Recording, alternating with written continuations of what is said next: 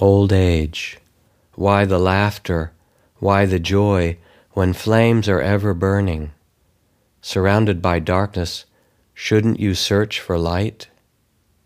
Look at this beautiful body, a mass of sores propped up, full of illness, the object of many plans, with nothing stable or lasting. This body is worn out, so fragile, a nesting ground for disease. When life ends in death, this putrid body dissolves.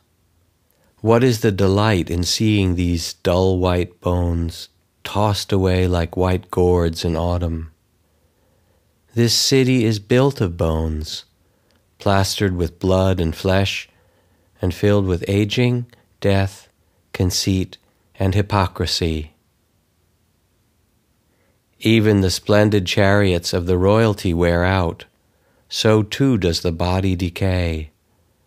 But the Dharma of the virtuous doesn't decay, for it is upheld when the virtuous teach it to good people.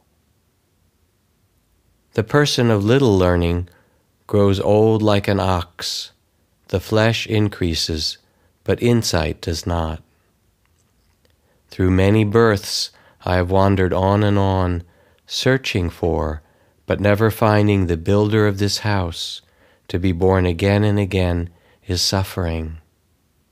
House builder, you are seen. You will not build this house again.